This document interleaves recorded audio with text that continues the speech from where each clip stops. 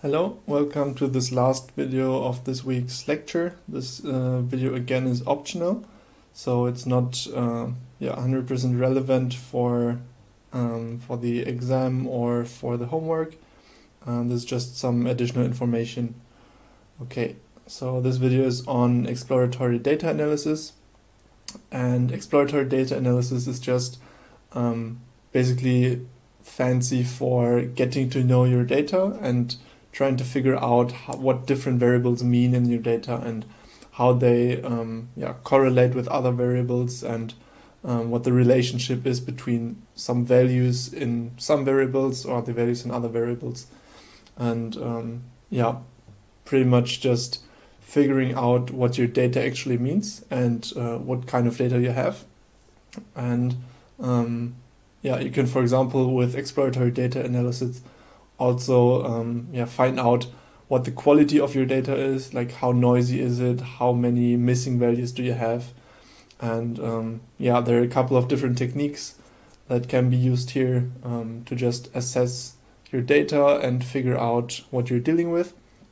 And as you've probably figured out already, this is something that is used in the beginning to figure out how to work with the data later on and what might be interesting things that you could find in your data. Okay, so let's start with the first technique here. The first one I want to cover is pivoting. And pivoting is pretty much just like a group by. So we're grouping by some variable and then using an aggregation function to aggregate these groups. And so let's start with the first example, which is just a normal group by, as you've already seen it before. We're using the Titanic dataset again, and we're grouping by the sex, and we're using the mean as the aggregation function. And this is just going to show us all the other variables we have, and take the mean for female and male separately, and then just display this as a new table. And now this is just one variable, so we just group by the sex. But now, for example, we could also group by multiple variables. For example, in this next example, we would like to know the influence of the survival rate based on the sex and the class the passenger was in. And for that, we could, for example, group by sex and class. And by that, this allows us to look at all the different combinations of female, male, and the different classes. And for that, we can take the survived value and take the mean of these groups. And survived is a Boolean, but since we take a mean over a group of Booleans, basically, we're by that computing the amount of true values, so the fraction of true values in this group. I hope that is clear. I think it's clearer when we look at the output here. So this is a value between 0 and 1, and this is just the distribution of of true and false in each group. Okay. And since we group by two different variables, we now have a multi-index. And on the first level, we have the sex. On the second level, we have the class. And then the values in this series are now just the average survival rates. And this is pretty much all that is in a pivot table. And I will show you how you can do this more easily and how you can explore your data in that way, with a special function.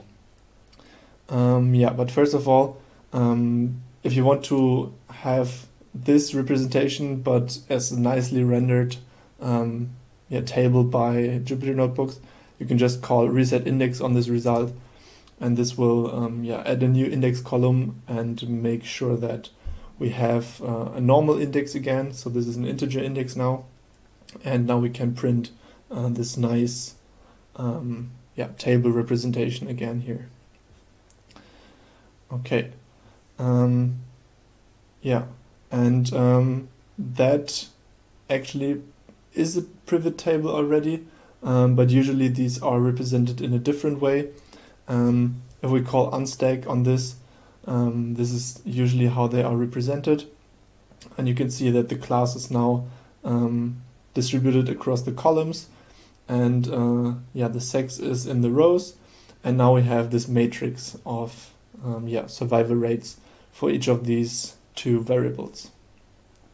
Okay, and now for that, this exact thing, Pandas already has a function. This function is called pivot table, and you specify 3 different parameters here. First of all, the values, and these are the values over which is aggregated. So in our example from before, this would be the survived column. Then you choose the index, and as you can see in this yeah, in this table up here, sex is already the index here, so we just choose our sex column as the index column in our pivot table, and then as the columns, as you can see in this table here, yeah, we choose our class, and then this will give us this exact table, such that yeah, we specify just over which values we want to aggregate, then which variable should be the index, and which variable, so which elements from a certain variable or column should be in the columns of our pivot table. Okay, this pivot table function additionally allows us to include margins. If we just set this margins parameter to true, and what margins are is just yeah, the aggregated values over the rows and columns.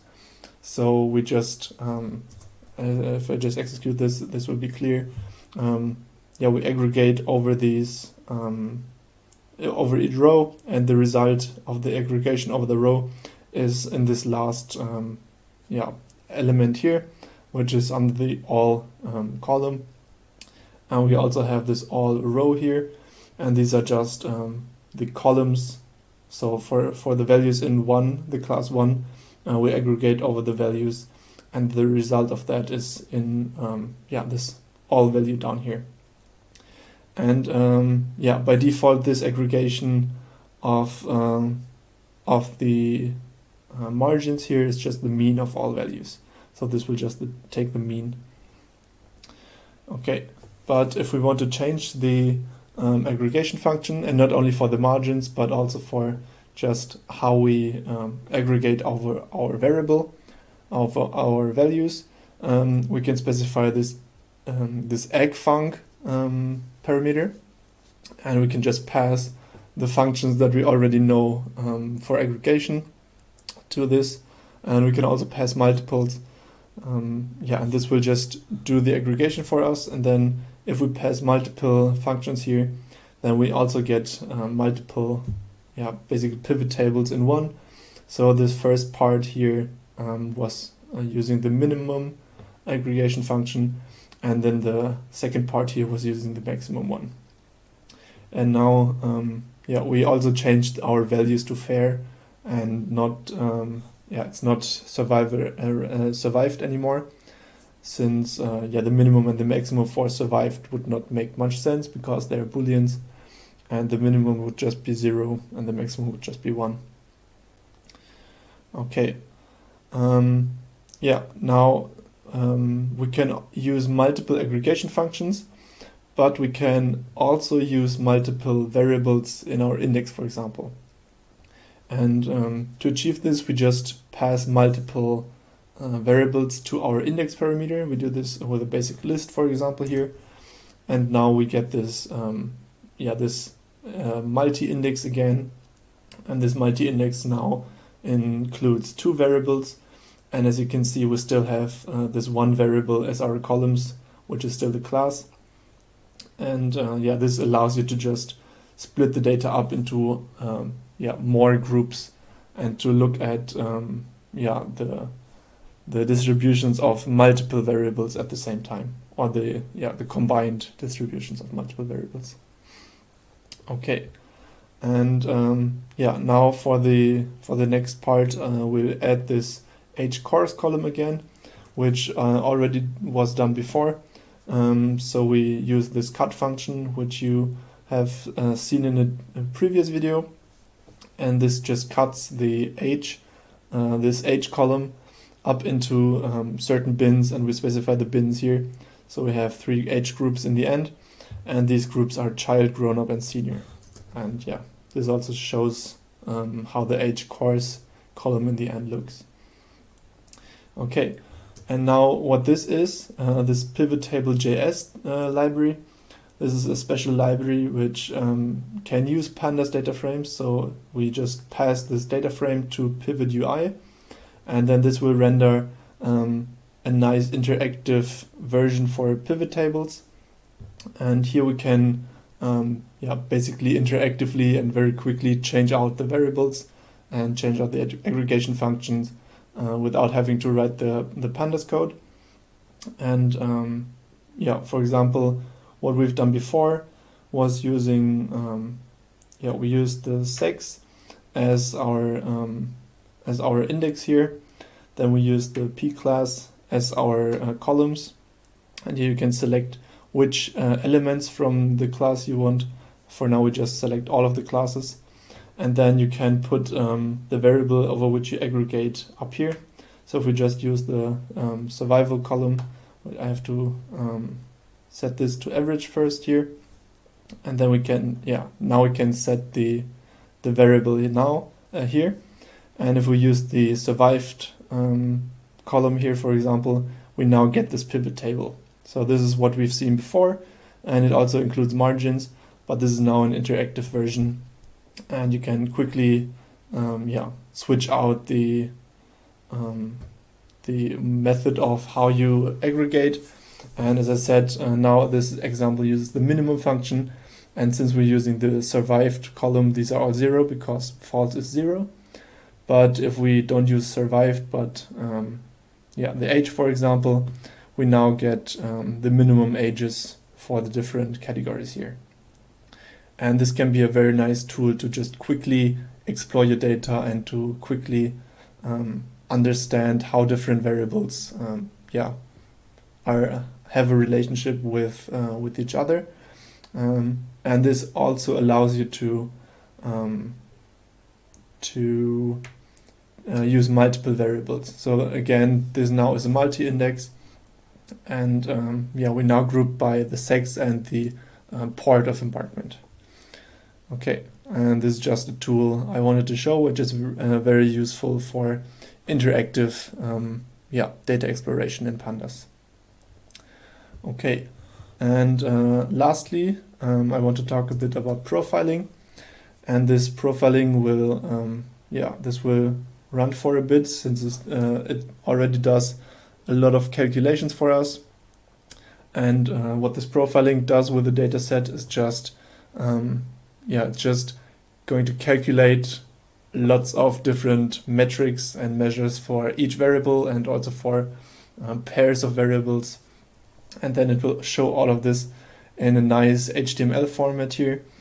And there's just loads of information in here which we can have a look at. And first of all, we have this overview, which tells us, for example, how many missing cells we have, what the percentage of missing cells is, how many duplicate rows we have, how many variables, how many observations. These are just very interesting these are very interesting information which you most likely only need at the beginning, so when you're working with a new data set. But then it's very nice to have such a tool which allows you to just run this one line of code.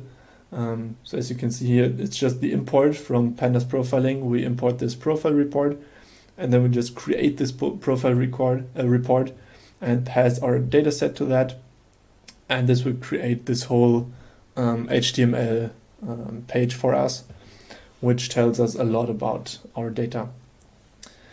Okay, and now under this variables section, it just goes through all the variables, and then it tells us how they're distributed, how many missing values are in this column, for example. And if you have a look at this P class, for example, it shows us the distribution of the 3 classes here. So we can see the class 3 is represented the most. And we can also see that we have no missing values in our class here. And yeah, we have three distinct values in this class category. Then yeah, this age, for example, here, we can see that we have lots of missing values. This is also indicated by this missing tag at the beginning here. And it shows us yeah, a histogram of what the values are, which can also be very useful if you just have a look at your data in this profiling and you don't really know yet how your data is distributed. And yeah, something you might notice already in such a easy and quick profiling operation is that we have this cut in our age here. And yeah, this might, for example, be interesting depending on what you try to do with your data.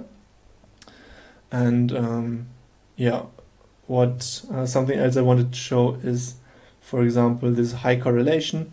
This is another tag that is shown for variables that highly correlate with some other variable. And if we hover over this already tells us this highly correlates with one other field. It's the field embarked long. And this definitely makes sense because embarked is just the abbreviation of the embarked long. And yeah, each of these values match. So embarked and embarked long are very correlated. So they're basically fully correlated. Since also we created embarked long from embarked. So yeah, this is just very interesting to see if you have a new data set. Additionally, you get also these plots here. You can have a look at these correlation matrices, which tell you which variable correlates strongly with which other variable. And here on the right, you can see the color bar, with red being negative correlation, white is no correlation, and blue is strong positive correlation. Yeah. And then lastly, it also includes some more information about missing data. Here we have the variables as columns, and then it tells us just how many values are there in each category. And here we also can quickly see that, for example, this cabin column contains has lots of missing data, and this can always be some indication of something went wrong, or there's just a natural thing that this column might not have that many values, and it's just very quick to see what is going on in your data without having to do lots of tedious working through the data frames manually. And there are just multiple representations of this data, and you can look through this. It's very interesting and practical to have such a tool. Okay, and that is it. It also includes just the head and the tail of our data set. But yeah, that's it.